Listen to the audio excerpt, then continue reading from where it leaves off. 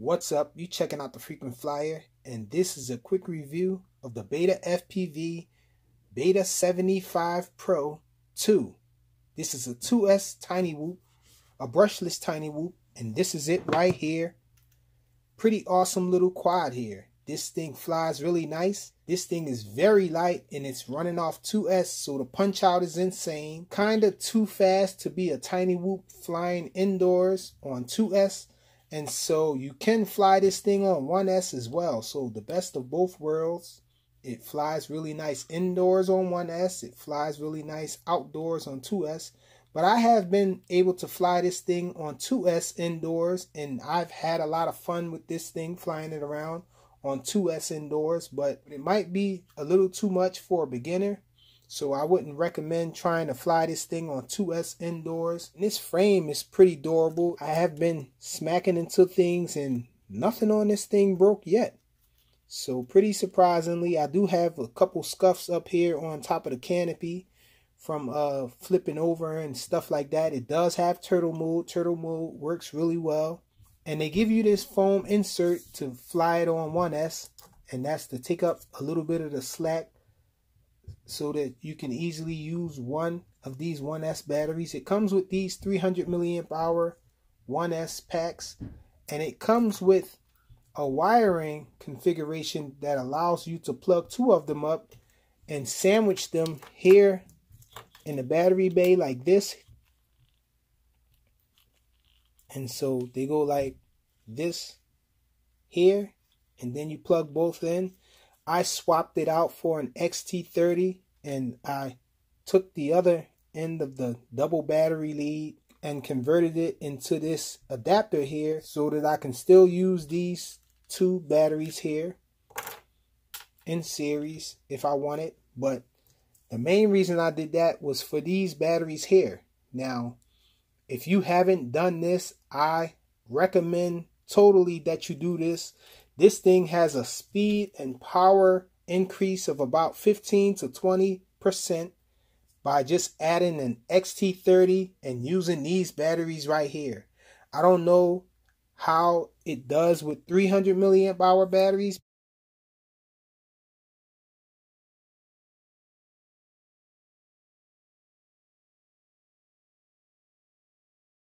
because this is a newer version of this BetaFPV battery.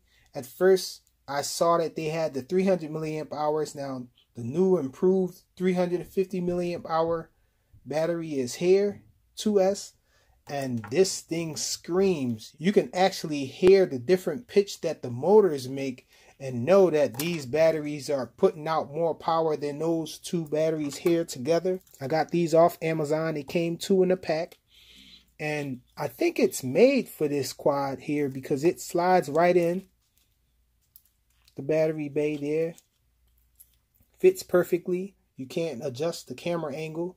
But they do provide you with this camera mount here. This one actually came installed.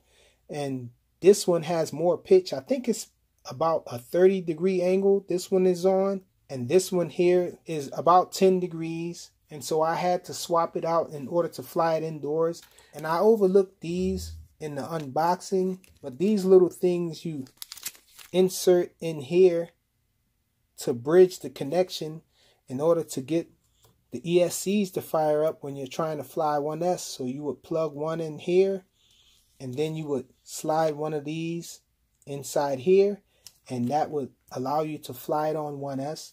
I have this battery here that I converted to an XT30 when I killed my Tiny Hawk. And I have another battery here that I converted. So I do have a couple of them that has an XT30 on it. But if I didn't, I can still plug this thing in that I made, this little adapter, and still insert one of those plugs into this one here. And still fly one of these batteries here. These props stay on really tight.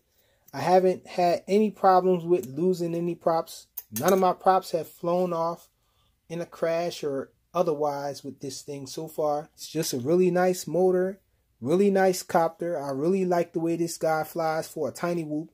and it still does have that tiny whoop feeling. Like some quads that are meant to be tiny whoops, when you fly them, they don't really feel like a tiny whoop. This little guy still feels like a tiny whoop. The 1S version, I had 3-bladed props on that, and I did try those on this, and it seemed like it flew about the same, so I couldn't really tell a difference. So I decided to stick with these 4-bladed props. As you guys can see, I do have one stress mark on here on one of the props, and that's because this frame is pretty flexible, but I think that's what stops the frame from breaking, because it's so flexible. But the props do suffer if you smack into something really hard. You're going to get one of these stress marks on a prop, or maybe even break a prop. I haven't broken anything. I haven't broken any props, and I'm really happy about that. They didn't give me any spares or anything. You only get the pair that's on the quad, and that's it. Underneath the hood on this thing is just one board. This board here is an F4 board, and it has the ESCs built right in. And the only thing that's separate is the VTX, but it's a little small board, and the VTX is wired right to the board, and so that helps contribute to this thing being so light. Now the VTX performance is so-so. It's not terrible, and it's not the best, but it works. I do get a lot of flickering when I'm trying to fly it too far away and there's too many obstacles in between. It seems like it gets a little more flicker than the average. Indoors, I haven't had any problems whatsoever. It performs really nice indoors. And so let's go check out some video of me flying this guy so you can see the difference in punch between this battery and this battery here. So first, I have the two little 300 milliamp hour batteries in here with this little double connector here. And so let me show you guys the punch out with it in this configuration first.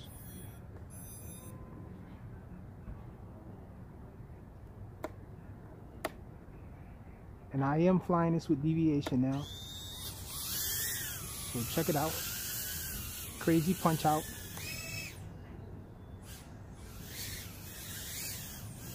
Let's look at it again.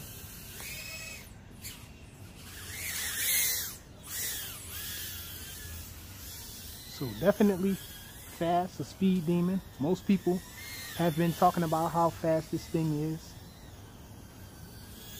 In this configuration, and it is fast.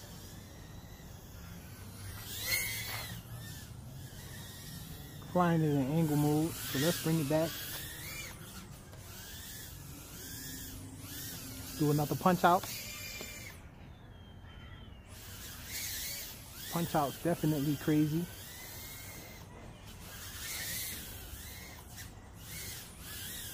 Enough power to recover from just about anything. Any kind of maneuver you want to do with this thing, you can do it.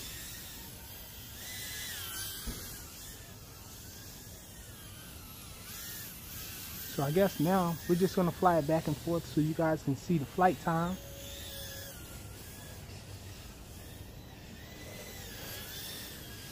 Try to fly it fast.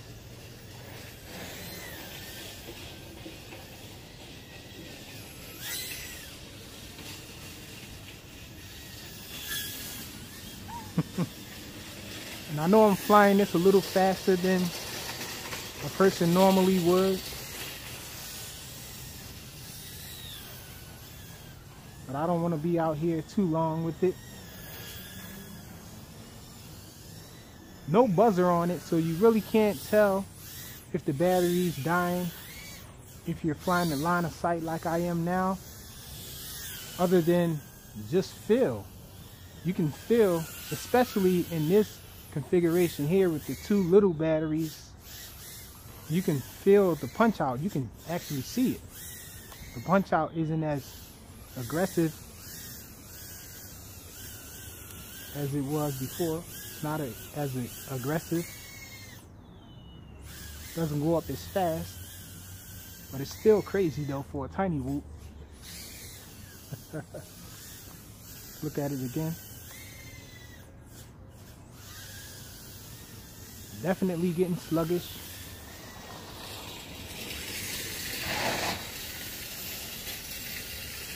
So the punch out is a drag now. That's full throttle there again. And so these batteries do drop off really fast. So a lot of batteries sag now. So let's bring it in. I don't want to kill the batteries or anything. So now we're going to switch to the 350 milliamp hour 2S battery. And this did have the benefit of still having this XT30 on it because I made this little connector here. So it does fly a little bit better with that connector there. But now I'm gonna show you guys how it flies with this 350 milliamp hour 2S. Spoiler alert, it's definitely gonna fly faster. It's definitely gonna have a lot more punch. I'd say about 30% more punch. So let's get this battery in.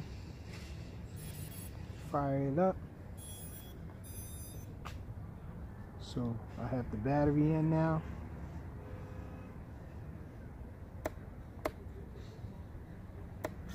And you can even tell, it's apparent even by the higher pitch sound of the motors. Check it out.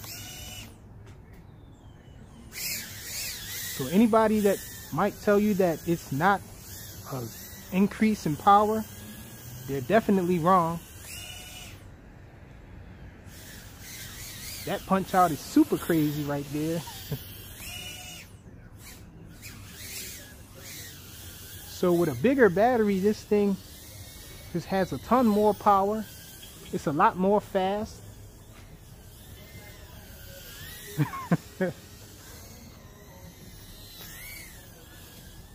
And I'm not even kicking the throttle all the way up because this thing gets really squirrely, especially in line of sight flying.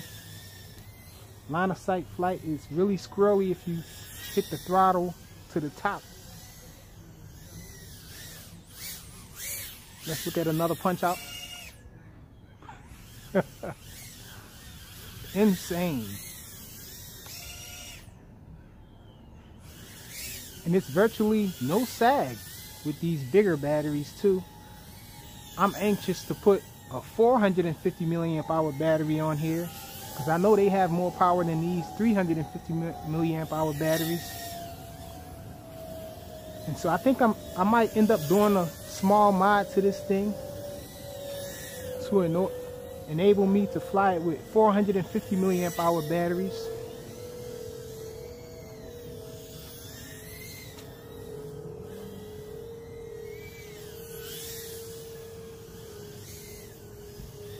Let's do some more punch outs just to show you guys that the punch out is still crazy.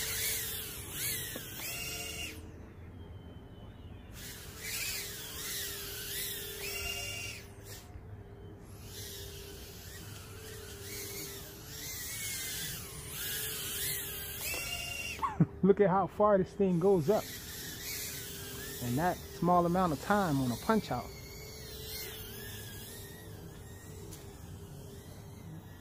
I haven't flown the X series of the BetaFPV brushless whoops, but man, if they have more power than this, then I would say that's amazing.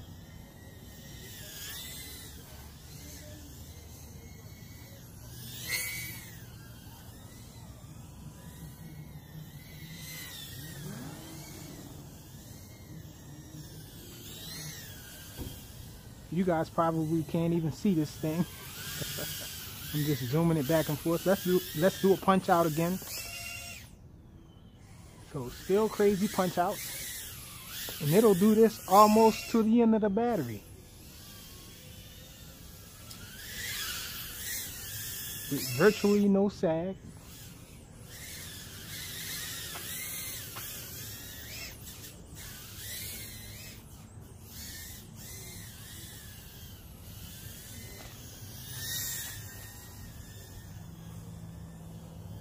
And I was zooming it past in angle mode as well. Just now I had it in acro.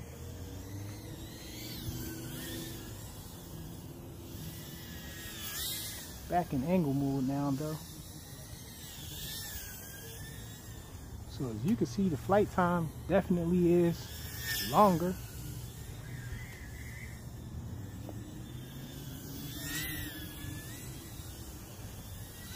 I think we might be near the end. Let's do a punch out.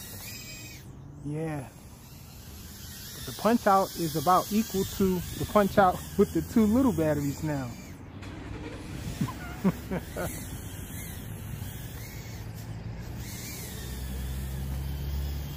Okay, so this battery must be all the way down. I hope I didn't kill it, but that's a quick line of sight demonstration. And I do have the FPV rolling, so you guys should have been watching that. Thanks for watching.